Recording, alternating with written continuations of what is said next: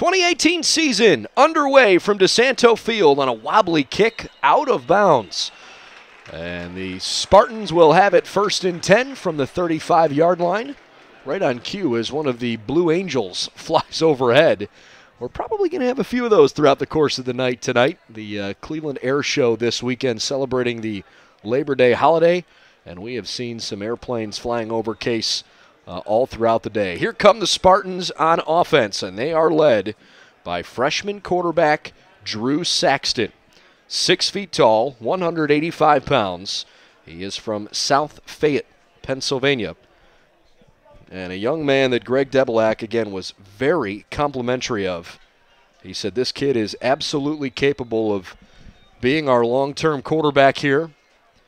And he's going to get an opportunity to start as a true freshman in his very first collegiate game. He'll face a 3-4 defense. First offensive snap of the season is a misdirection fake, and then a dump out to Justin Fan. Shakes around a little bit. He's got a first down up near the 46-yard line. He'll be just shy of that. Looks like they'll mark him at the 45, but a 10-yard gain and a first down. Case runs the hurry up as Saxton hands the football off quickly. Sam Jenkins bulldozing ahead. Jenkins picks up 5. 2nd down and 5. Boy, this Spartan group is wasting no time in snapping the football. That time it didn't work out to their benefit. Stopped in the backfield by Jack DiPolito, a freshman from Harrington, New Jersey. Offensively across the line for Case, from left to right, Derek Klontz, D. Gose, Brennan Ryan, Thomas Strayer, and Steve Backey. DeFrancesco, Fan, Colton Morgan, Joey Spitali, all receivers we'll see throughout the course of the game. Little screen pass out to Justin Fan. And even though his mouth guard popped out, he protected the football pretty well. It's going to set up 4th down and short. And Greg Debelak says, okay, we'll punt the football here. Now, in the meantime, one of the things that I hope doesn't throw us off throughout the course of the game, but it might at some point. There are 2 number 4s for Case. One of them, Drew Saxton, is the quarterback. The other one is Chase Whitty, who is a wide receiver, but he is also the punter. So even though you see 4 in to punt the football, that is not Saxton, that is Whitty. And Case's first possession of the year results in a punt, pulled in without any issue by Rochester's Dan Diaz. So Rochester takes over 1st and 10. 13-16 left in the opening quarter. You should get a look there at Greg Debelak. 15th season at Case Western Reserve University. A 1988 graduate of John Carroll, which is about 7 miles up the road. 102 wins, 43 losses for Greg Debelak. 6 UAA titles, 4 NCAA playoff appearances, and last year his first PAC championship. That was a big one for this Case football team. Rochester's first play from scrimmage, a gain of about a yard on a run from Sean Mannion, a junior from Rochester. There are a lot of New York natives on the Rochester Yellow Jackets. Noah Shinneman goes out wide to the right. Slot on the left side is Dan Diaz. From the gun, Gallagher on the move. Finds an open man, Connor Byrne. It's a Rochester first down. Pushed out on the play by Kevin Chrisis. Matt Gallagher and Josh Brown, both seniors for Rochester. And both will probably see some time at quarterback early in the season, but it is Gallagher that gets the start. Gallagher throws near side. It could have been intercepted by Joshua Smith. Instead, he just deflects it away. Boy, Gallagher really stared down near side receiver Dan Diaz, and it almost became a pick 6. 12:30 left in the first quarter. No score. 89 degrees, partly cloudy skies, and a breezy night, blowing from left to right across the screen the way you're watching it. Mannion up the middle. Great hole by the offensive line. He's able to get into the second level of the defense and gang tackled just shy of the 40 at the 39-yard line. The officials blew the play dead because one of Case's defenders lost his helmet. Okay, for the first time we get to say it this year. We've been looking forward to it. Nickname is Money, but it's Munyodrazi Menguede.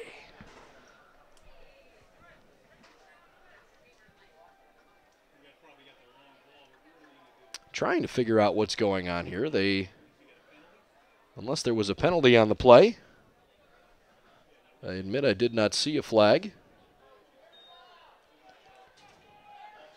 There we go. Now they make the motion for the offside.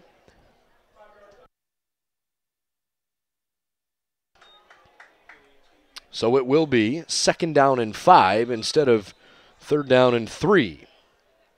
2nd and 5 from the 37 as Gallagher works out of the shotgun here.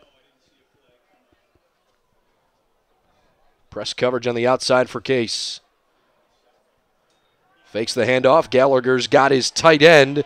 A completion to Daniel DiLoretto and a nice gain across midfield. It's officially a gain of 13 and a 1st down. They'll say he stepped out right at midfield. Good work by DiLoretto. And a nice tackle by one of the Spartan captains, the strong safety Patrick Crossy. So it's 1st and 10 for Rochester. Back to Mannion. And he runs right into the thick of that defensive line. Case Western Reserve's defensive line is the heart of this team. Cam Brown, Ian Henderson, Tyler Bushman, the starting 3 seniors up there. And they have played very well throughout the course of camp. And when they scrimmaged John Carroll a couple of weeks ago, pretty much only played a half, but the story of the scrimmage was how well Case's defensive line played. 2nd and a long 6, Mannion on a short out route. Out of bounds the left-hand side. Shy of the 1st down, but not by much. And Mannion continues to get several looks here early in the game. Rochester relishing the opportunity to play under the lights. Not something they do very often. In fact, this is their first night game since 2012, if you can believe that.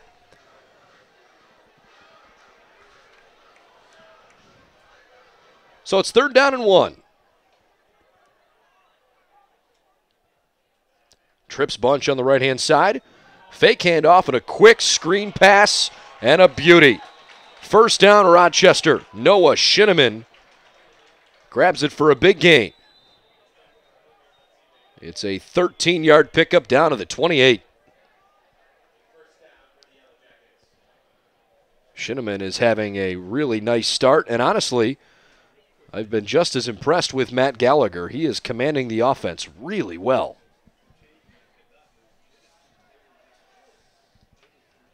Yellow Jackets are ready to go. On the 1st and 10 play, it's Mannion over the left side of the line. And he is swarm tackled. Ian Henderson, the first one to hit him. A gain of 4 down to the 24. 2nd down and 6.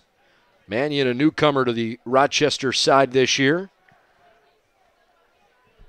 No carries for him last year for the Yellow Jackets. Gallagher, lots of time to throw toward the corner, and it's pulled down. Touchdown. What a catch by Connor Byrne. And the Yellow Jackets are on the board.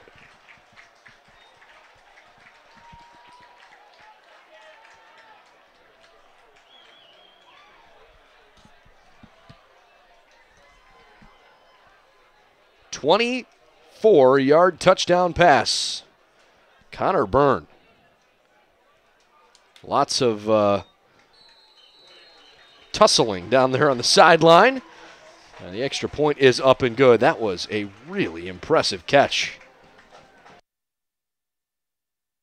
So Rochester has a 7-0 lead after their first possession goes more than 80 yards up the field for the score. We'll take a quick timeout. Case scheduled to get the ball back when we return to DeSanto Field. Inspired by the 60s, Dave's Cosmic Subs is spreading love around the world one sub at a time. Voted the best in Cleveland, Dave's Cosmic Subs uses only the freshest ingredients, all wrapped in the history of rock and roll.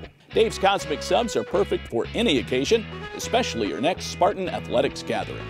Visit Dave's Cosmic Subs Coventry or call 216-320-0330 for delivery. There's only one legendary sub, and that's Dave's. Spartans punted on their first possession, and then Rochester went up the field and scored a touchdown to open up the game. It is still early in the first quarter in the 2018 season opener for Case Western Reserve and Rochester. Brendan Gulick with you. Glad to be filling in for Andrew Luftglass here in week number 1. Andrew will take you through the rest of the season. This is Zach Hall for the Spartans. He gives the Spartans pretty decent field position up to the 27. And that's where Drew Saxton will go back to work. Hall was trying to follow his blocks, but just didn't have a whole lot open up in front of him. You know, the other big challenge, and you heard Case Sports Information Director John Schwartz talk about it with Greg Debelak in our pregame interview. It's very difficult to prepare for a team that you just have no film on, no familiarity with. Brand new head coach on the Rochester side, but a new offensive system in general as Sam Jenkins runs further laterally than he does north and south. Might have picked up a yard, 2nd and 9 here. Greg Debelak referenced that this is the 4th year in a row that the opening opponent for the Spartans has had a new offensive coordinator or new offensive system. So this is not unfamiliar territory, but it doesn't make it any easier to prepare for. Saxton through the air, that's his specialty, and Justin Fan up near midfield. First down on a 22-yard completion.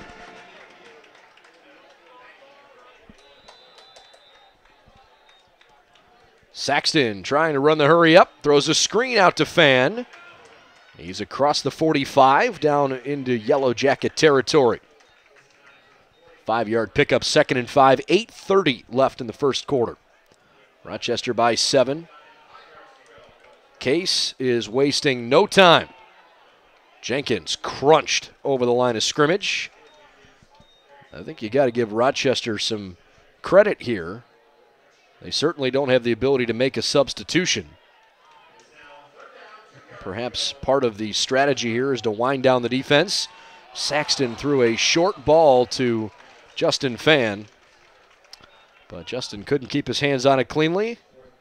And now it's 4th down and 2. Spartans are going to gamble and leave the offense out there. 3 targets to Saxton's left. Looking that way, it is tipped and intercepted.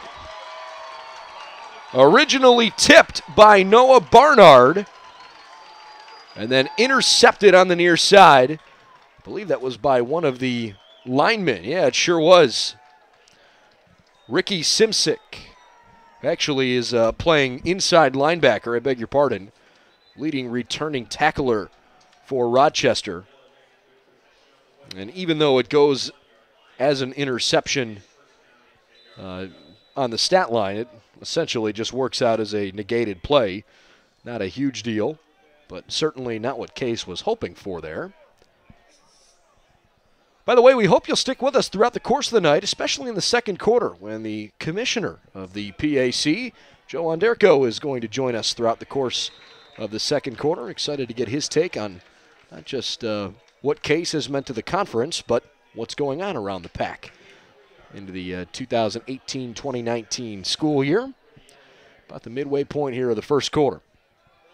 Rochester scored on their first drive, 2nd down and 7, and they continue to get good chunks at a time.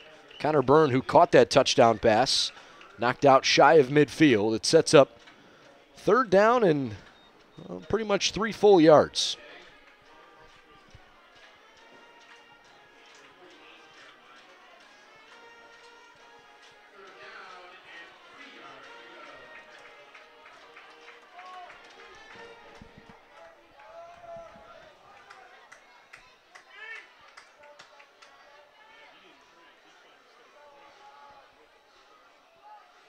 Rochester spreads things out. This time the tailback is Jason Cunningham, and he can't even get back to the line of scrimmage. Nice tackle back there by Joshua Smith, who almost had a pick six early on. And it sets up fourth down for the Yellow Jackets.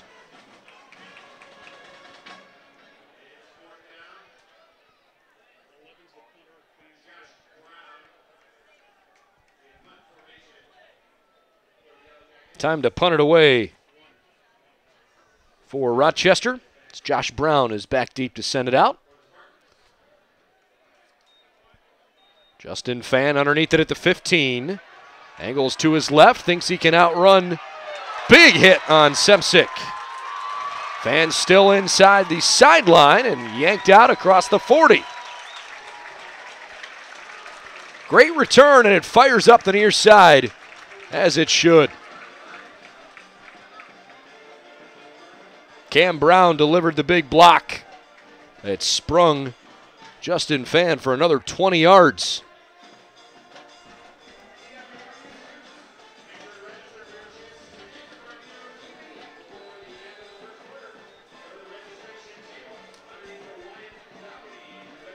All right, Case goes back to work.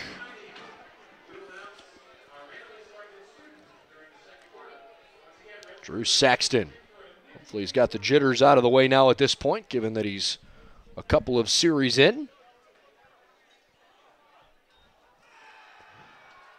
Plenty of time to throw the football. He'll roll out to his right. Boy, he's got a man wide open, and he throws it just a lick behind DeFrancesco. Incomplete. It was a good-looking pass, but thrown behind him.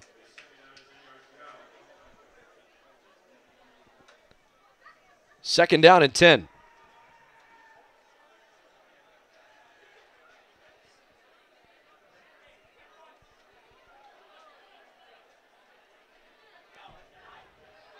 Saxton gets the play near sideline. 6:26 left in the first quarter.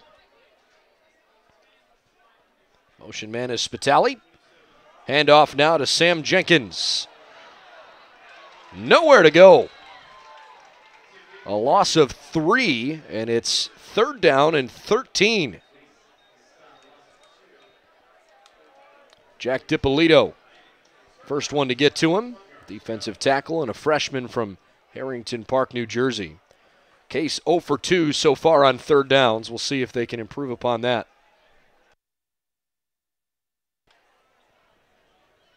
Saxton needs the Rochester 46 here. Just a three-man rush, tons of time, and a bullet to the near side for a first down. Right on the money for sophomore Colton Morgan. Nice completion there from Saxton to Morgan. And now Giuseppe Orsini checks in, as does Adam Zibko. They get a look there at Justin Fan out wide on the right-hand side. Spartans down 7-0, 5:20 left in the first.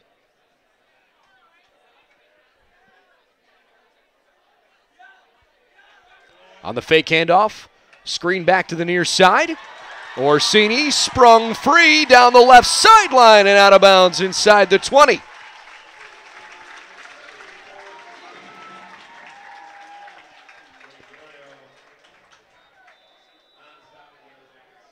Great patience by Giuseppe Orsini. And he found an opening up that left sideline. Nice gain as Greg Debelak's team is inside the red zone for the very first time.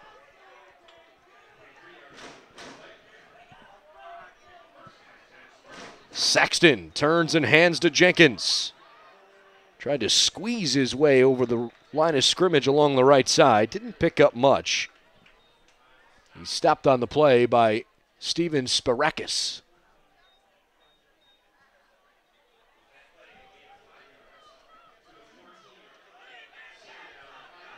Just a short gain. Second down and call it 5.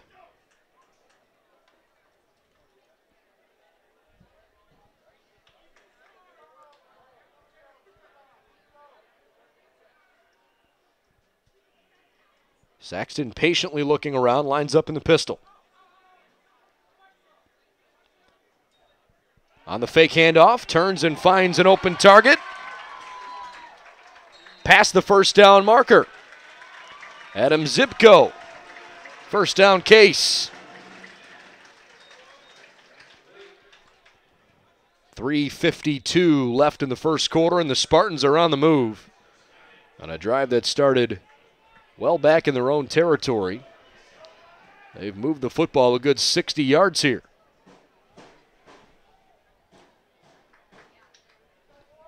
Zibko and Fan lined up on the left side of your screen. There is one additional wide receiver out further left, and that's Orsini.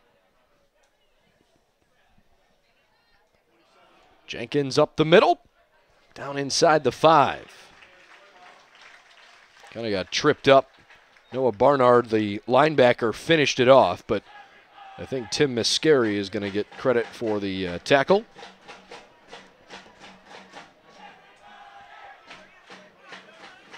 Case is bringing Brennan Ryan back in at center here. And they are also checking in Thomas Del Mastro, who is listed as a defensive back, but he's going to come in here and line up as a running back left of Drew Saxton. Jenkins runs behind him, and he's got plenty of room, dives across the goal line. Touchdown, Spartans!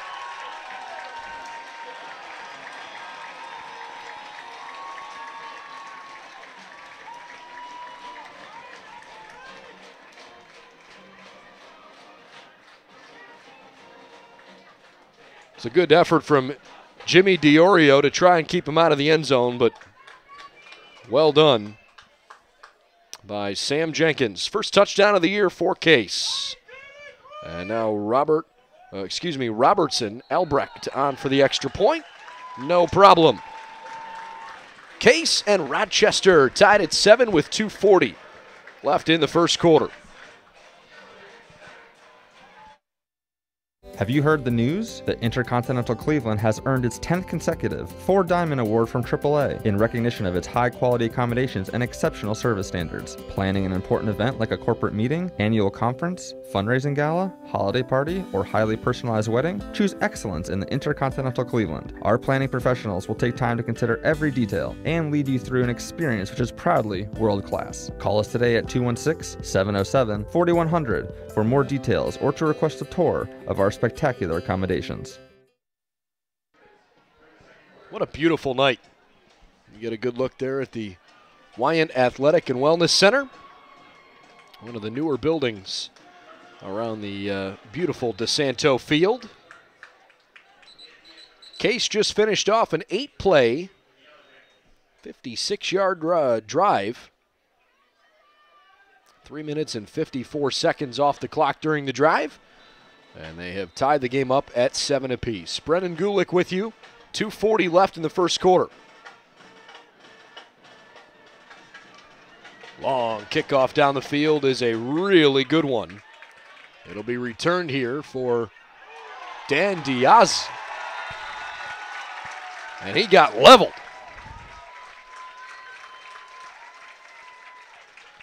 We have seen a pretty active game so far from Joshua Smith on the defensive side, but now he gets involved here on the special teams.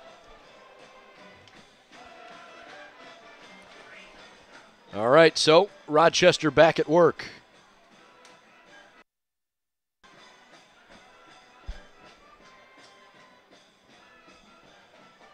Yellow Jackets scored on their very first possession of the season. That had to be encouraging. Get a look there at Diaz, who seems to be fine after taking that hard hit. Gallagher, the quarterback, I don't think he got it off in time. I have a feeling we're going to see a delay of game penalty here.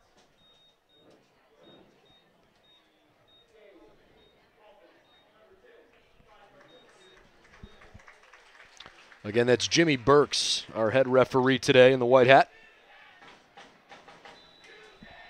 So Gallagher backs up 5 yards with the rest of his team. It'll be 1st and 15 here. Jason Cunningham on the carry. Not much going on. Tackle on the play by inside linebacker Isaac Withrow. Clock stops briefly. It looks like there may be an injured Yellow Jacket, and it is the ball carrier, Jason Cunningham. Sophomore unable to get up on his own. Hopefully he's okay. Meanwhile, a chance to remind you that the Holiday Inn Cleveland Clinic is the preferred partner of CWRU Athletics. Mention CWRU teams when you're booking your next stay. Again, the Holiday Inn Cleveland Clinic.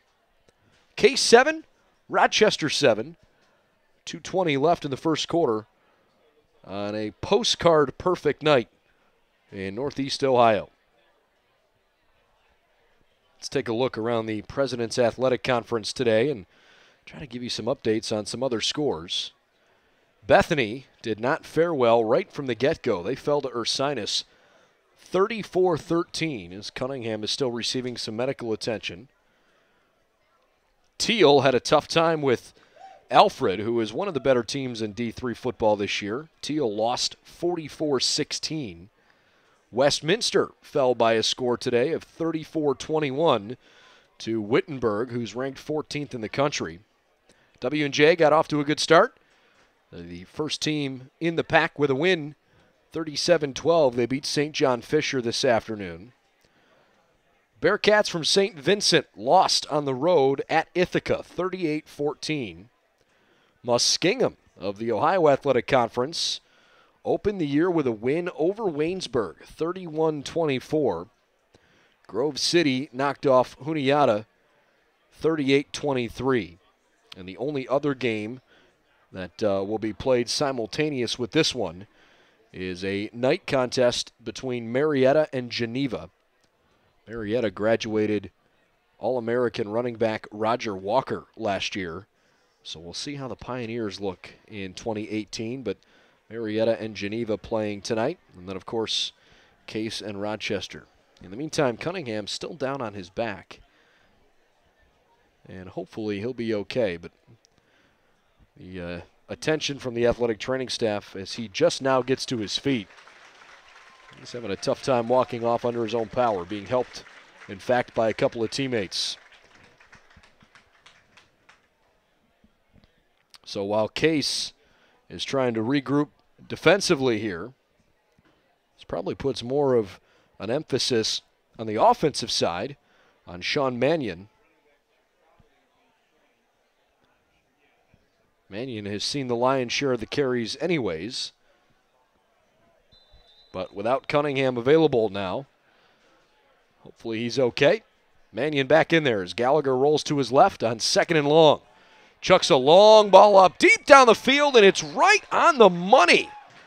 Dan Diaz, first down all the way up near midfield.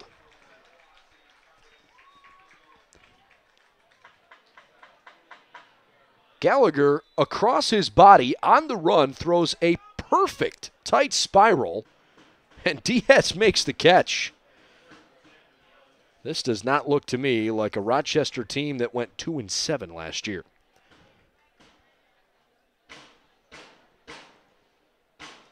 On 1st and 10, Gallagher back to the game through the air. And this time Noah Shinneman couldn't hang on, incomplete. 1:47 left in the first quarter. Case and Rochester tied at 7.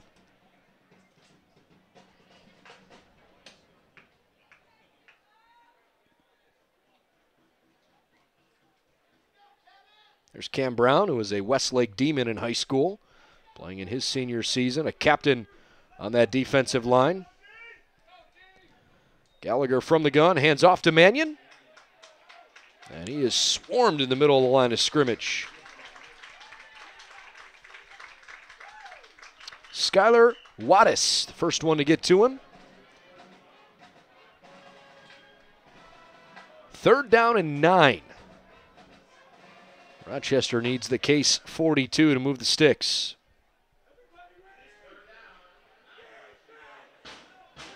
The tight end, Justin Dahl, is lined up in the slot on the right-hand side. Crowd trying to get behind the Spartans as Gallagher looks back to the air. Tries to run away from pressure. He does. He throws a long ball down the side that's tipped incomplete. Tried to find Justin Dahl, but he threw it out of bounds. Great pursuit here by Travis Johnston, the sophomore from Bishop Rosencrantz. And a great defensive play by Patrick Crossy. It's 4th down, Rochester just shy of midfield. And the Spartans get the football back, which Greg Debelak is certainly happy about.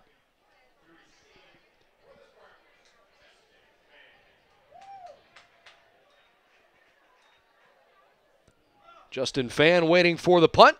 He's got it at the 22. He is so shifty.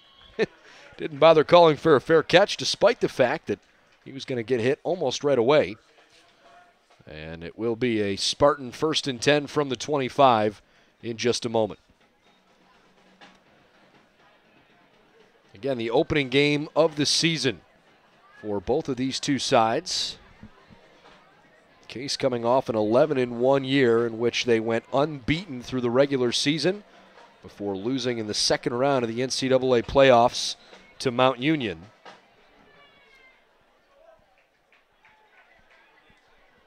We just saw Adam Zibko lined up. Spartans have gone to a new quarterback here. Ryan Coolidge getting his first snaps of the year. And he hands off to Fan on the end around. Should be good enough for a first down. Looks like he picked up a full 10 yards. Sure did.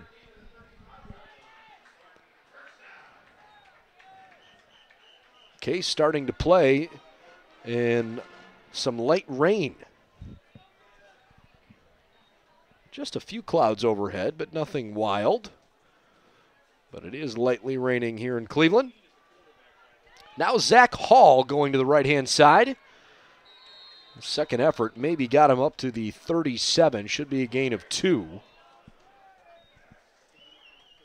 Second down and 8 upcoming for Zach Hall, who's a sophomore out of New Albany.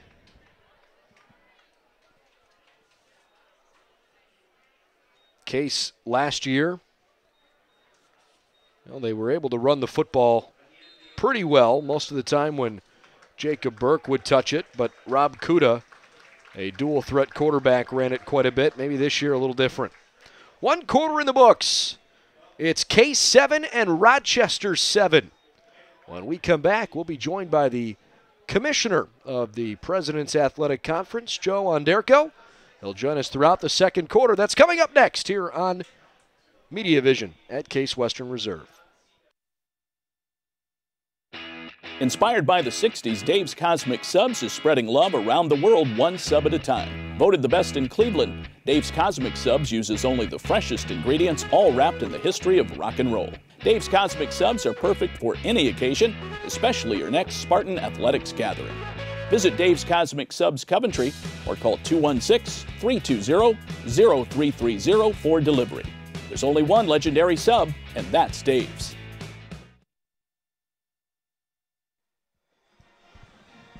Beginning of the second quarter, Case with the football. They flip sides of the field in light raindrops here tonight at DeSanto Field. 7-7 tied up with Rochester in the opening game of 2018. I'm Brendan Gulick, thrilled to be joined here in the second quarter by the commissioner of the President's Athletic Conference, Joe Onderko. Thanks for joining us. Brendan, happy to be here. Thanks for having me. And a great night for football to open the 2018 schedule. I know right before you came in, the rain started to sprinkle, but it's not really going to be a threat throughout the course of the night. Meanwhile, Case starts the second quarter with a nice find of Luke DiFrancesco out of bounds for a first down. Yeah, they were calling for worse today, but I think we got off light. It looks like might get a little bit of a passing storm over the city here, but I think we're going to be pretty good for the most part. Yeah, in fact, if you'd checked the weather earlier this week, boy, it really was ominous. Yeah. I think we've dodged a major bullet throughout the weekend in general. Absolutely. It's been a great opening weekend for us in the PAC as a whole today. So it certainly helps some of the fun barbecues that people are bound to have. Colton Morgan on the reception, all the way down inside the 30. It's a pickup of 23 and a Case first down. And you can see Case starting to get their feet underneath them after that kind of rough start. It looked like Rochester kind of had them back on their heels a little bit early in that first quarter, but this is settling into the Case team that we saw last year that was PAC co-champions and really doing some nice things on offense here. Greg Debelak, a veteran head coach for the Spartans in his 15th season now at Case. And I have to imagine that as a commissioner, it's nice to have coaches who've been around the league a lot and know the kinds of conduct you're expecting, and this Case team has always carried themselves so well. Absolutely, and Greg's an absolute pro, and it's been, this is the 5th year, I believe, that Case and Carnegie Mellon have been in the PAC as affiliate members. One of the things we talk about with both of those teams is how much history there is with the conference, though, that, both schools go back in our conference history, in Case's case, way back to the beginning of the conference. But ever since coming in, Greg has just been wonderful to deal with, sent such a positive message to his players, and they just represent the university so well, both on and off the field. 2nd down and 10, early second quarter. Saxton through the air, complete to Justin Fan. So we saw a little bit of Ryan Coolidge at the start of this drive, and then Drew Saxton, the freshman, goes back in there. Always kind of fun to watch a true freshman quarterback in his very first college game. And a guy, I'm obviously based over in Western Pennsylvania. Sure. A guy that we're pretty familiar with over there, coming out of South Fayette. Had obviously an incredible high school career, and pretty well known, and so not totally surprised. You're always a little surprised when you see a freshman get that call early, with a great program. But that just speaks to the type of player he is and how much confidence the coaching staff has in him. High school football in Cleveland is so important in the general culture in the communities. Saxton sidesteps a couple of tackles and then floats one over the top, incomplete. Nice escape there. He escaped about 2 or 3 times when it looked like he was going to take some negative yardage. Yeah, he sure did. But yeah, sorry, go ahead. I don't know if people in Northeast Ohio who are very passionate about high school football, I don't know if they really recognize or appreciate just how good high school football is in Western PA, and the accolades that Saxton achieved really are that impressive. They are, and in some ways, Northeast Ohio and Western PA are kind of mirror images of each other. I mean, the cultures are a little different. I grew up in Western PA, but I started my career in Cleveland, so I've spent a good bit of time in both. And it's so funny because you talk about like the NFL rivalry, but I think the two cities are more alike than what they realize, and certainly the culture, the cultural importance of high school football is so big in both regions. I couldn't agree more. Saxton finally finds Justin Fan, first down to the 12-yard line. A 9-yard pickup, and Case continues. Nice job going through his progressions there, really was, to find the open man. That was not his first option, but cycled through and able to make a positive play in a first down. And he comes off the field as Ryan Coolidge goes back out there. If you've joined us a little bit late, I'm Brendan Gulick, along with the commissioner of the President's Athletic Conference, Joe Onderko. Thrilled to have you alongside here for a beautiful night in Cleveland.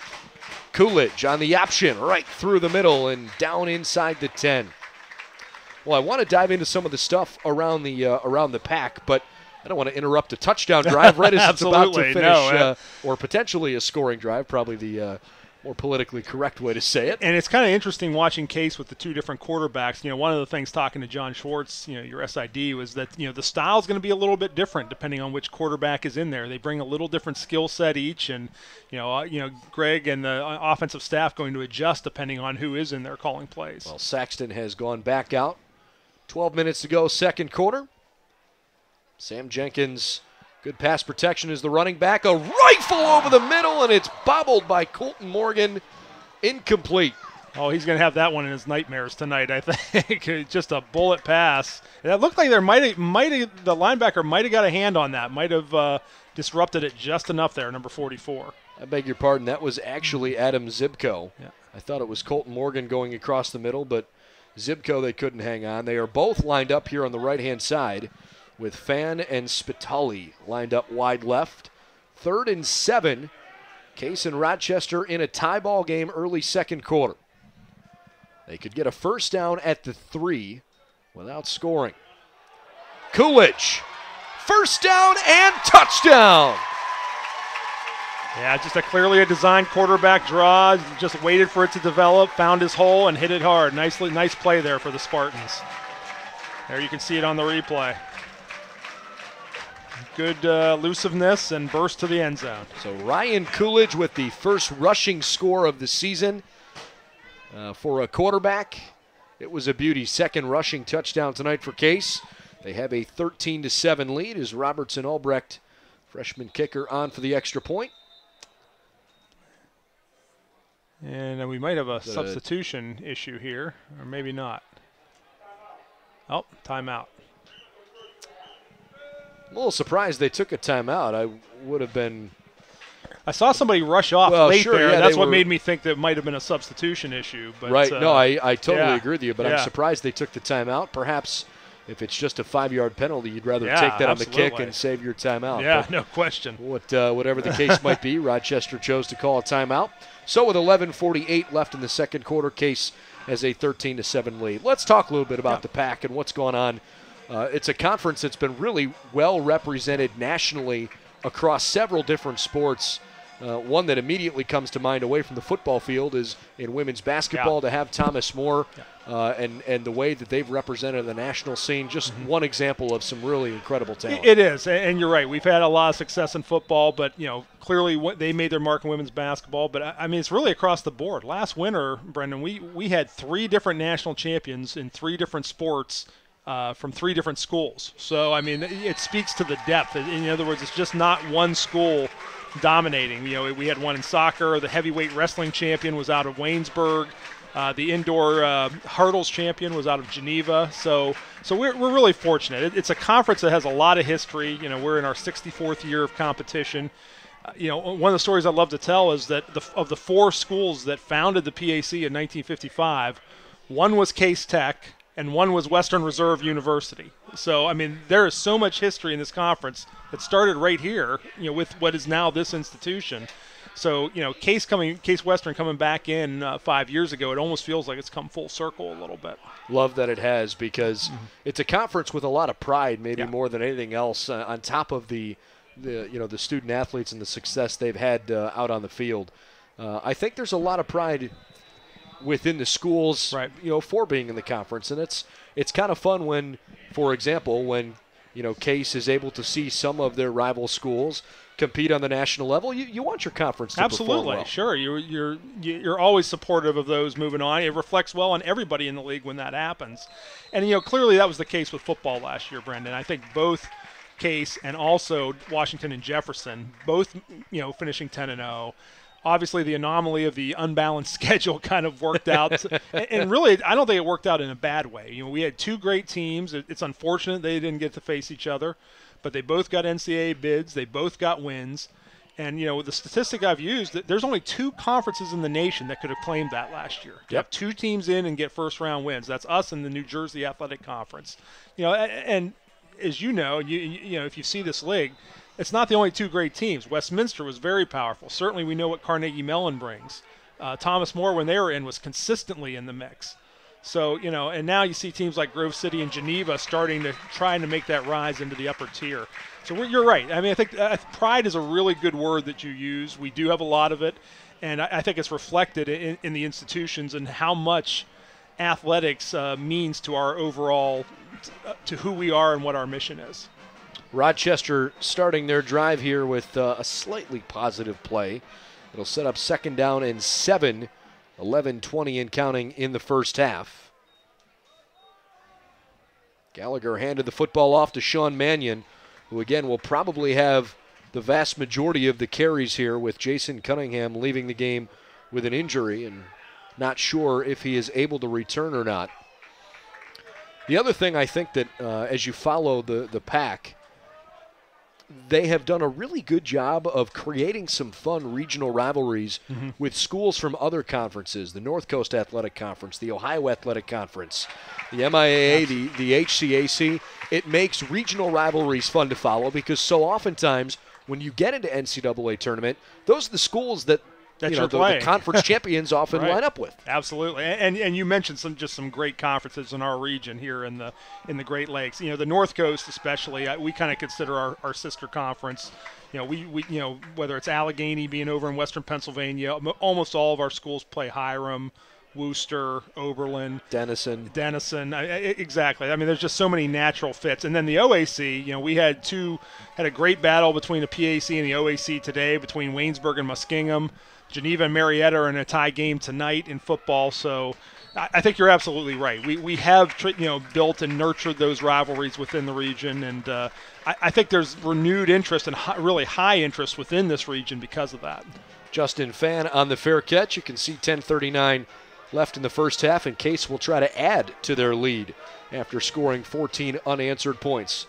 If you've just tuned in, I'm Brendan Gulick along with Joe Onderko, the commissioner of the President's Athletic Conference. What do you want to see in terms of some growth for the conference? What's the next step? Yeah, that's a great question. And I've got this a lot, obviously, because for folks that don't know, Thomas More College has moved on. They're not in the PAC this year.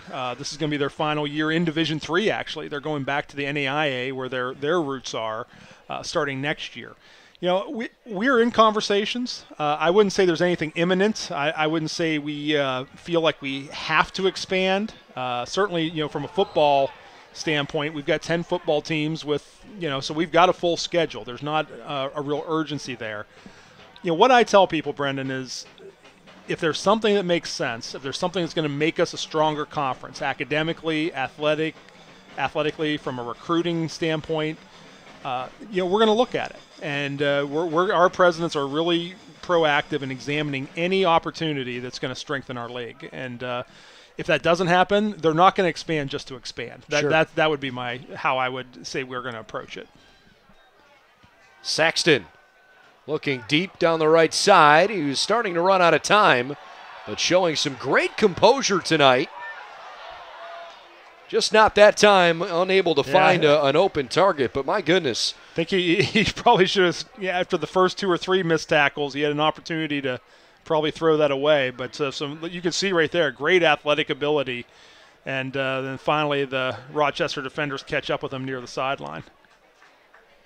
So it sets up 3rd down and 14. Case needs their own 47. Even shy of expansion, though. I mean, what are some of the initiatives that the conference is taking to just try and continue to get more competitive, more well-rounded, etc.? Well, I think, as we go through this transition with Thomas More going out, it's allowed us to kind of refocus on our mission. And the real mission, and this is where I think Case and Carnegie Mellon tie in so well.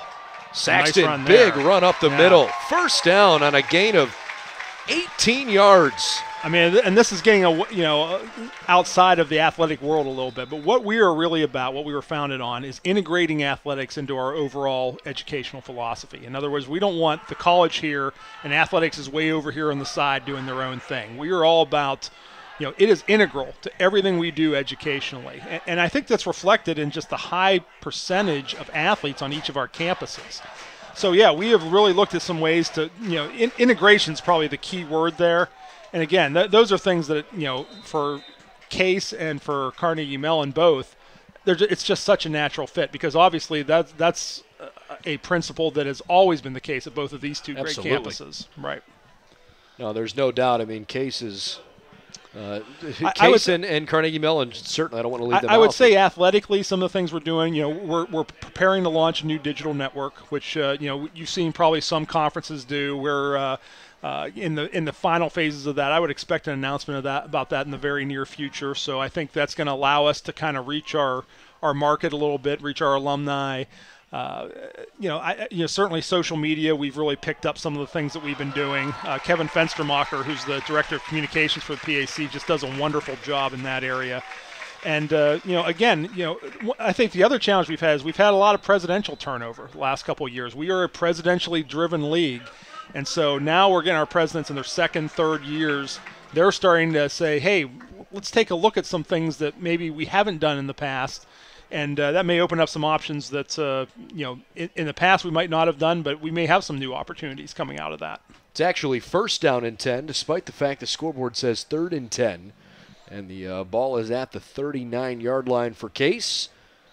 They have really pushed the tempo here ever since kind of coming out a little bit on their heels in the opening drive defensively. Saxton against a 4-man rush. He's got a wide open teammate. Had a broken coverage there and just couldn't quite make the connection heading down the left sideline. Colton Morgan was awfully open. Tough one. Yeah. Well, the good news is Saxton has the kind of arm strength to be able to put those kinds of throws on the money. Some of those are just Well, you mentioned about misses. tempo. They really tried to go tempo right from the first drive, but then they kind of got hit for a loss there in that first drive, which I agree with what you said. It really did kind of put them on their heels a little bit. Now you can feel that momentum starting to shift again and them really being methodical moving down the field. Well, this was a Case team that was, I mean, they were taking a couple of seconds as he completes a pass to Fan. I mean, literally tackle made, play over, and the next snap was within 5-6 seconds. It was crazy. Yeah, but you've seen so much success with that, and sure. You know the thing is with Greg Debelak, you may beat a Case team, but you're not going to outcoach them. He's going to have them ready to play. They're not going to beat themselves, and if there's a weakness out there to exploit, they're going to try to exploit it. Well, the nice thing about a program like Case, just in general, the intelligence level of the players is don't worry. through the roof as Jenkins goes steamrolling through the middle for a solid gain. It's I think almost one of the 15 things, yards. I think one of the things you're starting to see here, especially as we get towards the end of the first half, and I saw this at the game at Grove City today. They were playing Juniata. Rochester does not have a big roster here. Certainly nowhere near Case's size. And as warm as it's been and as humid as it's been, you start to wonder if there's going to be kind of a bit of an effect of the heat taking its toll, especially as methodical as Case has been. It's got to wear on this Rochester defense. Yeah, Rochester, for those who are unfamiliar, we certainly don't want to get too deep into it, but their program went through some really tough turmoil. They had a coaching change, and Chad Martinovich is committed to writing the program.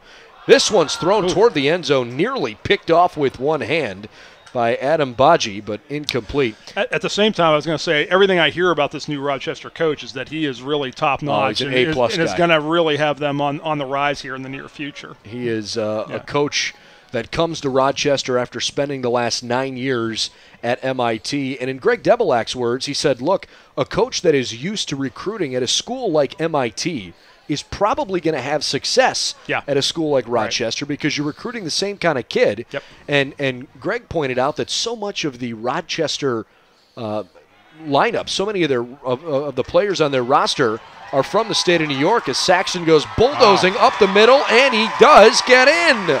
Touchdown, Spartans. Case having a lot of success spreading it out. And then once the quarterback gets past that first line there you can see there's nobody left there. He gets past the linebacker, and it's just open field. Again, good elusiveness to get to the end zone there. Really impressive play from the true freshman, Drew Saxton. But again, the idea of being able to recruit nationally, like Chad Martinovich had to do at MIT, that same kind of mold seems to fit at Rochester. And so in terms of trying to rebuild the football program, and that's one you've area got the where academics to sell to a kid for sure. Absolutely, and that's one area where Case and Rochester, the UAA schools, are probably a little different than some of our PAC schools, which have tended to be more regional recruiters. But I think one of the things we're seeing, and you've probably seen it, is we're seeing much more national recruiting in the PAC.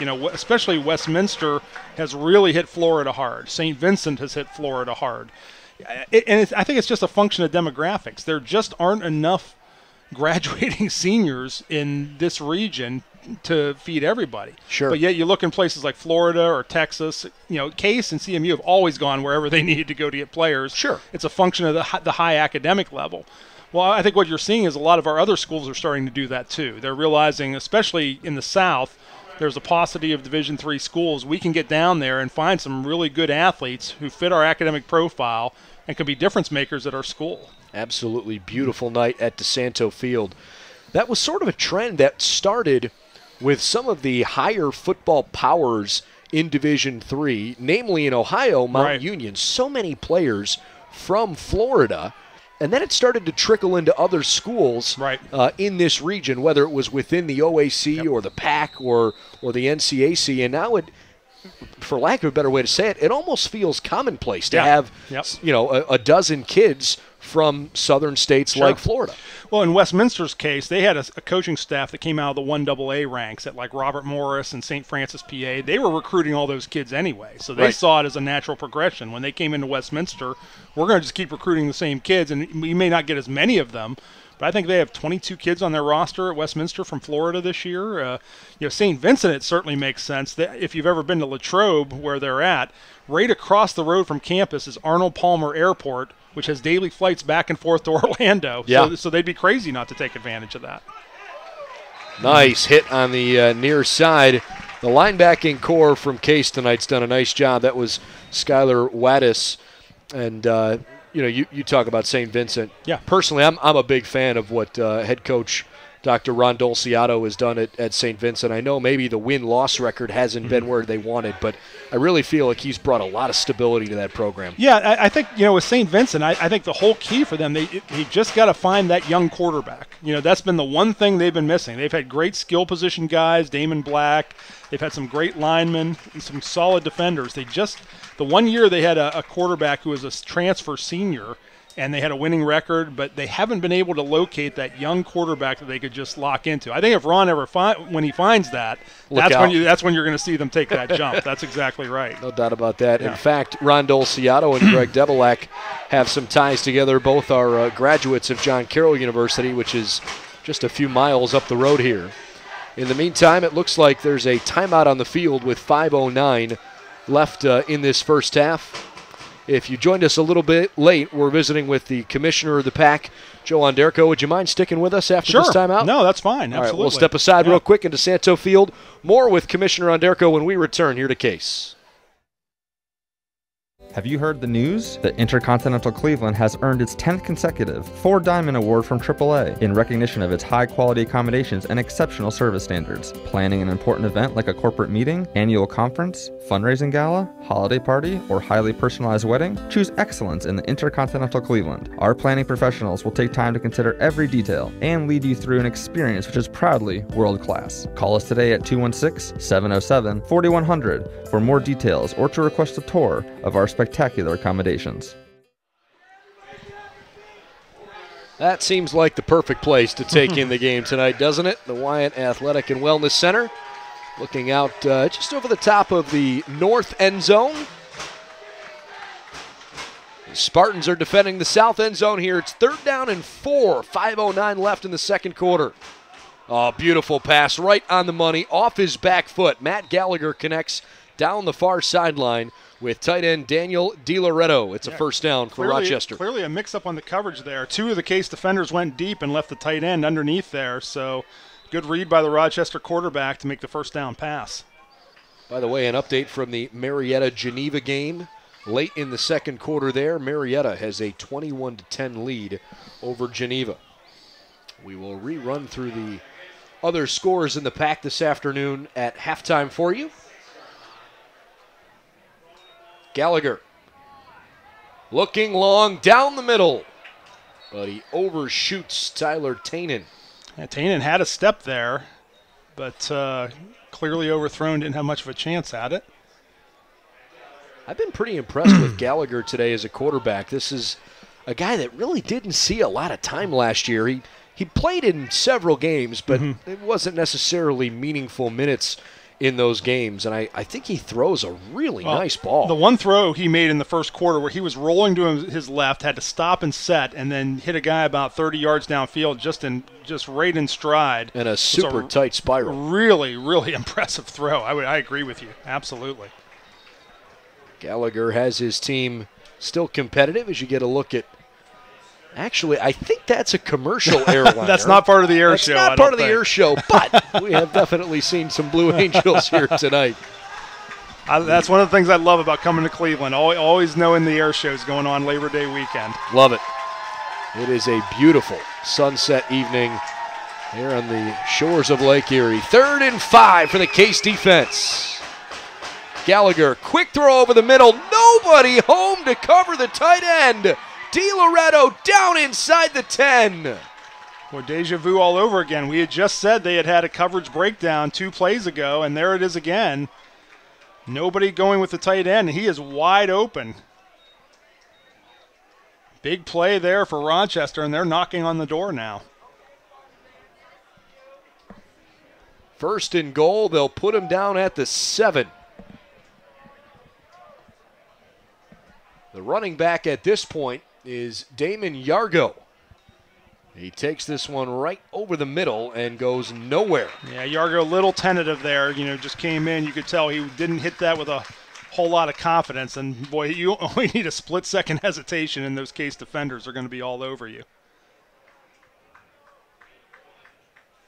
Especially Joshua Smith at strong safety, who's played really well in the run game so far tonight.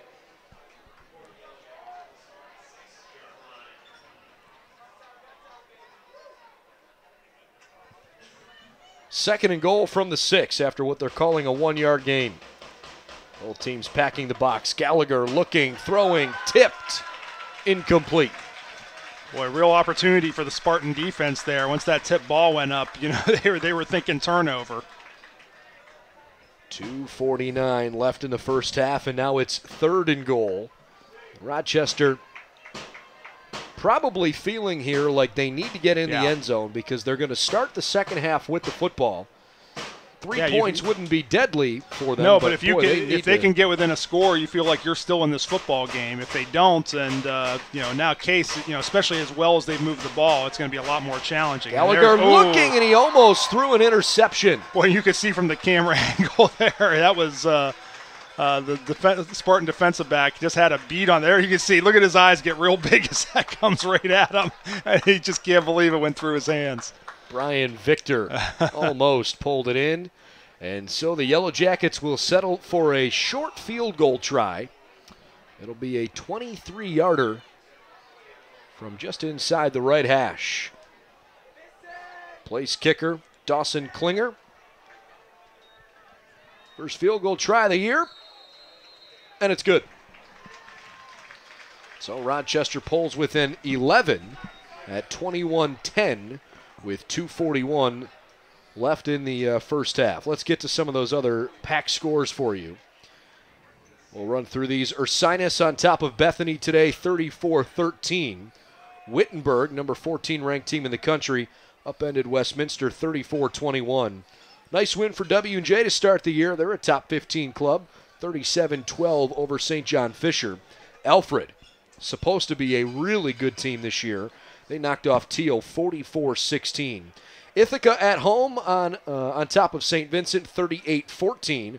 Waynesburg fell today to Muskingum 31-24. Juniata, Grove City on top of Juniata 38-23.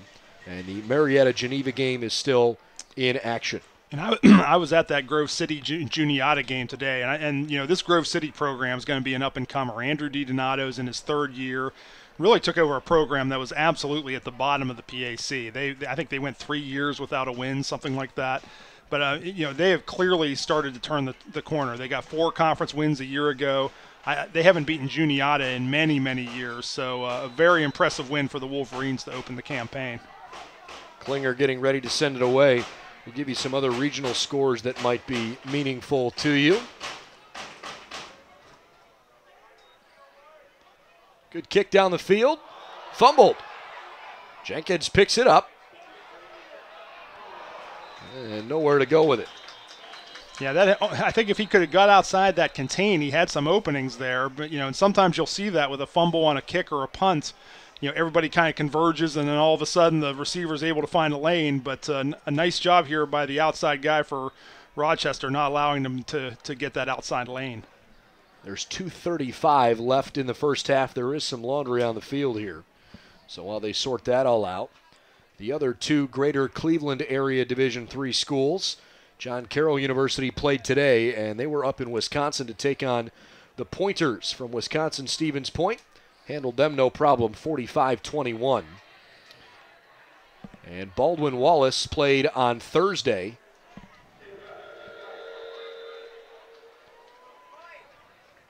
It's an illegal block in the back on the return, so Case has to back up now to the 10-yard line. Baldwin-Wallace played on Thursday, and they boat raced Elma 63-21.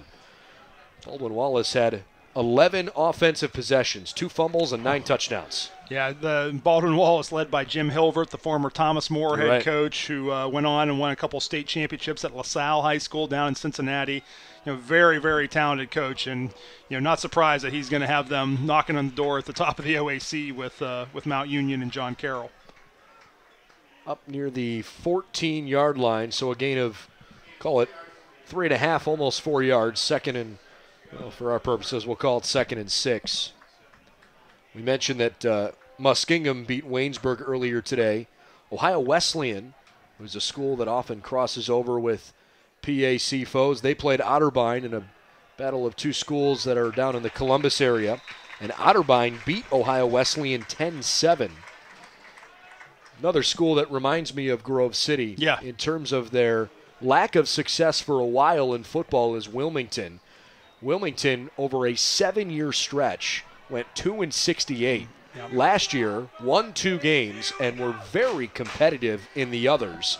Today, they won their season opener 49-7 over Earlham.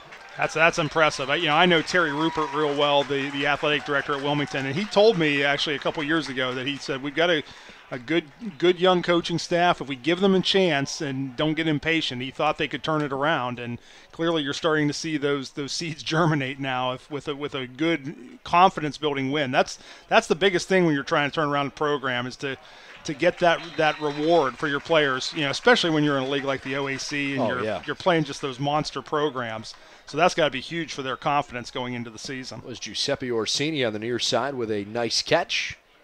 Ohio Northern is a 27-17 leader right now late in the game against Adrian. Mount St. Joe's, who is out of the Heartland Athletic Conference, they lead Capital 38-14. Mount Union is pounding Rose-Hulman 24-0 right before halftime. Here's Orsini one more time, another first down. And there's still plenty of time, 1:26 to go. Once again, timeouts. Case just being very methodical here, grinding out the first downs, and they're already into Rochester territory at the 41. Junior Ryan Coolidge is in at quarterback. Drew Saxton has had the lion's share of the snaps so far, but we've seen Coolidge a few times in this first half. Case trying to add to a 21-10 lead. That one was thrown just a little bit behind DeFrancesco, and it slowed him up. A gain of just 1, and Case calls their first timeout with 1:05 left. Yeah, probably wouldn't have got a whole lot there, but you're right. Having to reach back and get that didn't have much of a chance for anything positive, but a heads-up play by Greg Deblack, knowing he'd have eaten a lot of time if they had not used the timeout right there. How about for the alumni of some of the schools in the pack that maybe have not been connected as frequently lately? What would your message be to them in terms of trying to come back to the conference to enjoy what they have to offer? Well, I would say this. I think if you're talking about people who maybe were in PAC schools in the 80s or 90s, we're a very, very different league than what we were then. I always say we're not your father's PAC. It's hard to believe, but it was just probably 15, 16 years ago. We were a 6-school conference and no automatic bid in anything. Right. And the question wasn't, can we be a great Division III conference? The question was, are we going to survive? I mean, if you don't have 7, you're not really viable in Division III. Right. And credit to the presidents at that time. They were really strategic in going out, and they first found Thomas More, which needed a home, but then St. Vincent, Geneva, Chatham all came right in line and really grew it up into the conference that it's turned into. So, yeah, if you haven't seen it in a while, it's a great time to check out the PAC. Good fight from Coolidge on 2nd and 9. Greg Deblack had started to call timeout, but it was not really an emphatic signal, and so maybe he was able to take it back. Yep. And they will keep the clock rolling 45 seconds. See what Case can do on 3rd and 13 here. Flag down, play continues, perhaps a defensive penalty. Yeah, that came from the linesman on this side, so Tricia Caldwell-Cravener, the head linesman. Yep. And it is an offside. So Case got a free play there, and they're going to get another shot at it. That'll make it about 3rd and 9 at the 39. And I think if you're Greg Deblack, you see right there, you're thinking about what yard line you have to get to give yourself a shot at a field goal if you're not able to get into the end zone here. Remember, Case will kick off to start the second half, so they are thinking we've got to score because it might be a little while before we get the ball back. Coolidge, he can do it with his feet. Runs through the middle, and now Case calls timeout with 30 seconds left. We get a late flag thrown in at the end. That was really odd. A Case player came running in at the end, and the umpire got knocked down. And I didn't see exactly why they came flying in. Let's take a look at the replay here. It was Sam Jenkins. And Rochester kept a couple of spies home, and you'll see. Look on the top of your screen. Oh, he got hit. They got hit from behind by 51, and that's what knocked the referee down. Okay, I just saw this player come flying in, and couldn't see why that was, but clearly they got blocked into the official. Well, hopefully the officials will get that straightened out because it was clearly not malicious.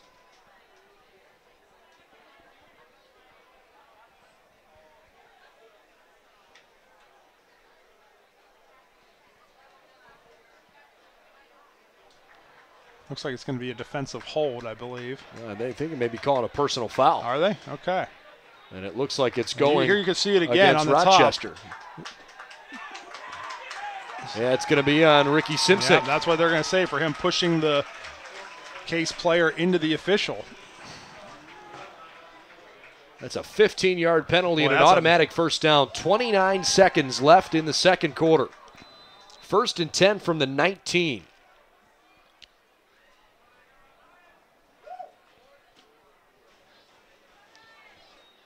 Gulick, good protection, looking for the end zone, throws it up, and it's not picked off, but dangerous pass. Yeah, that's a tough one. Into triple coverage, basically. He had coverage over the top both ways. He was feeling pressure from his backside, so probably felt the pressure to get that off, but that was dangerous. That could have very easily been picked off. Even with the intention perhaps to throw it away instead of take a sack, you got to put a little more on that rather than throw it into triple coverage. 23 seconds left in the first half. Case has 2 timeouts to work with. As to whether or not they're in field goal range, it'd be close. Be a 36-yarder at the moment. Coolidge over the middle, right on Justin Fan. 1st and goal. Spartans want to hurry up. They may spike this real quick just to save the timeout. We'll see. 14 seconds and counting. Coolidge keeps it himself, trying to wiggle through, and he is in! Touchdown, Case, with just 5 seconds on the clock. Well, that's a big play right there going into halftime. Especially you're letting the clock run. If he gets stuffed here, they're going to have to get a quick timeout and then make a decision. But just that last push of the offensive line allows him to squirt through and get into the end zone. Big play for the Spartans there. Greg Debelak and Ryan Coolidge look there like they might not have been on the same page about something, but whatever the case was, Case got away with it. And Sparty kicks an extra point. 28-10, just 5 seconds before halftime. It's been a great first half for Case. It has, yeah, especially after a bit of a rough start. You're seeing that this is a team that's still rolling after winning the co-championship of the PAC last year, and I think clearly they're going to be in the mix again this year as we move on, and I'm sure I'll see them down the road. I try to get to every one of our schools at some point in the early first 6-7 weeks of the season, and that means a lot of football doubleheaders. But absolutely, but that's a lot of fun. This is the part of the job you enjoy. So no doubt about that. How about look? We've talked a lot about football in the conference and Case in particular, but what are you most proud of here, just in terms of athletics in general at Case? That these kids are they have such pressure on them, both academically, from a time management standpoint. They are put under stress in so many ways. They're missing practices because of labs and different assignments and internships, and yet they still come together for a great athletic team, great experience. I just can't say enough of the kids here, the student athletes, all the things they have to juggle, and yet to still have the success they have. I just think I think it's incredible. I know I couldn't have done that when I was in college. Me neither. but I think you could say that about all of our schools, but especially at Case, with the academic bar being so high, and like I said, they're pulled so many directions. It's incredible to see them able to juggle it and be successful across the board. The second quarter tonight presented to you by Dave's Cosmic Subs. We hope you've enjoyed our coverage of the first half between Case and Rochester. It is 28-10 Spartans at halftime.